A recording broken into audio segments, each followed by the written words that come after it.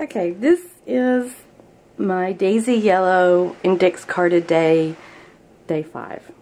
These started out as a list of benefits, but there are some pieces in here that just flipped in as more as realizations, but there are benefits to realizing certain things.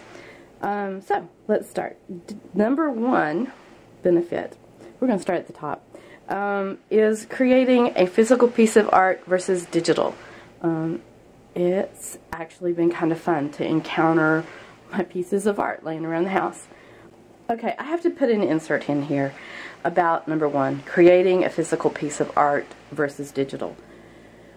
Yesterday at some point when, yeah, these are all redo videos. Yesterday I told y'all that one of the things I did with digital art was create environments. Digital virtual environments in virtual worlds, and it is a major rush. Don't let anybody tell you otherwise. It is a huge rush to have someone else walk through your art. It may only be with an avatar, but it is what they call immersive, and your mind will put you in, it's just like playing a video game where in your mind you begin to perceive everything as if you were there. That's one reason why you can react to shooter games, for instance, or the driving games. It's a physical feeling of being there. And I said yesterday that doing the physical art was bringing me somewhere near that same rush again. And just now when I turned off the camera, I realized yesterday I couldn't pinpoint why it was that was bringing me near this. What it was it. I realized today I said the answer when I did the recording. It's encountering my physical art around the house. When I would log into a virtual world, I would encounter my art as real as, you know, you create a wall, you walk into the wall with your avatar doesn't go anywhere, so it's a real sensation. Encountering my physical art daily has been some of that same feeling, some of that same, oh look, that's nice, sort of rush, and I've really enjoyed it. Then number two is playing with different stuff with the side perk of learning. I have a few different little tools, not many. And I'm like, oh, hey, this is something I could get addicted to. Most especially the quill pen and the coloring pencils.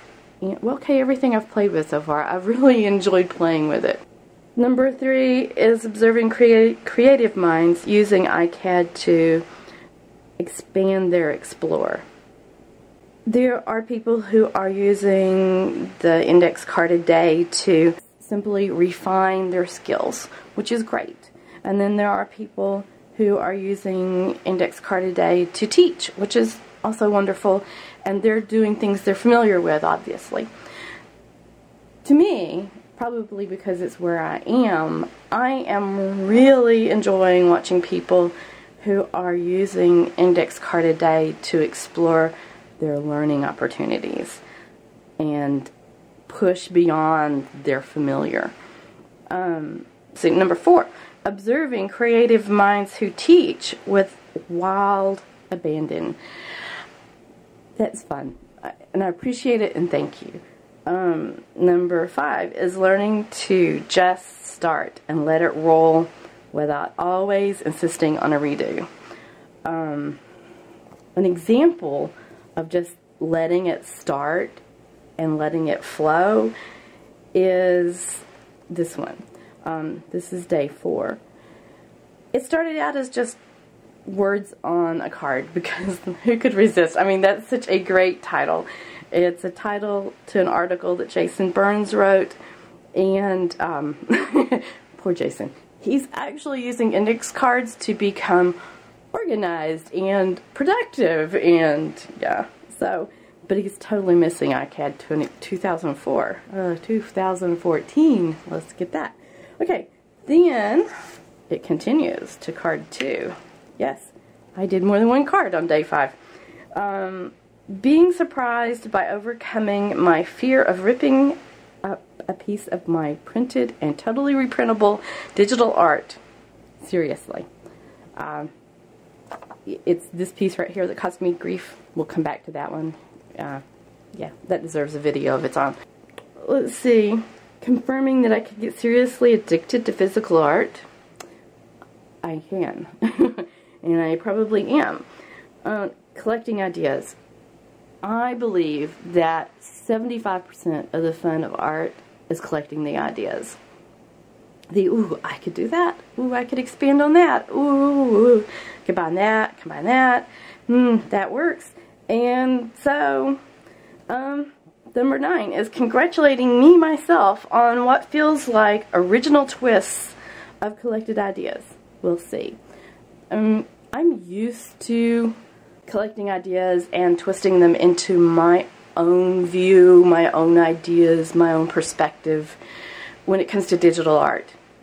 You know, but we'll see. Actually, number 10 is being shocked that I can have original ideas for physical art. The freebie on this particular day is letting this stand as day 5's production.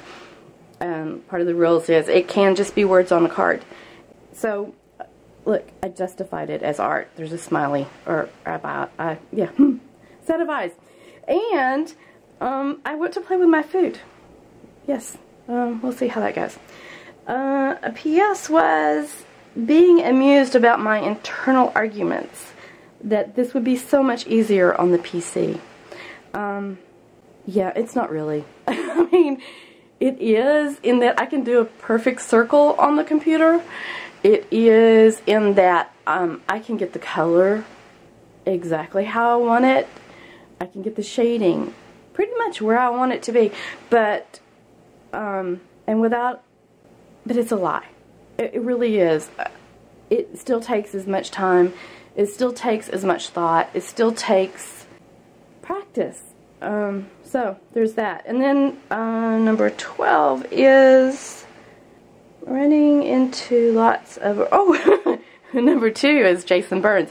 I keep running into people who are actually using index cards to organize and be productive and document their life. And, so, you know, some of that may rub off. We'll see. And then, number 13 was, this is definitely a realization, and it's beneficial to realize this, is that digital, and there is a faux pas in this one.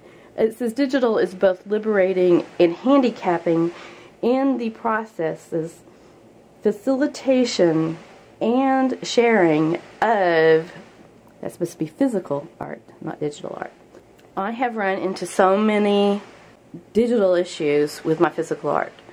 Like this one. It has issues that don't show up on the computer. But when I print it, especially if I print it on just plain paper, it shows up. Then there's the whole fact that storms keep running through, and I do my level best not to run my computer during storms. I don't know what it is about us. We may just have the kind of dynamic personalities, but we tend to get lightning struck. And we've already been struck twice in this apartment through the telephone lines. The telephone lines are very sneaky, and we're using DSL here. And so, yes, be sure that not only are you running all your computer equipment through the UPS, be sure that anything that attaches to your computer goes through the UPS. This is a free lecture on UPSs. Then, the other thing is just getting the camera to photograph things correctly. Like, I discovered I set the camera up and videotaped this wrong. So, I mean, there's all these little digital things that we are now using in today's world to facilitate our physical art. And it complicates things. It liberates, it complicates. So, I'm sure there are other things about physical art that are the same way. And I think that's enough of me rambling on this particular set. That's day 5.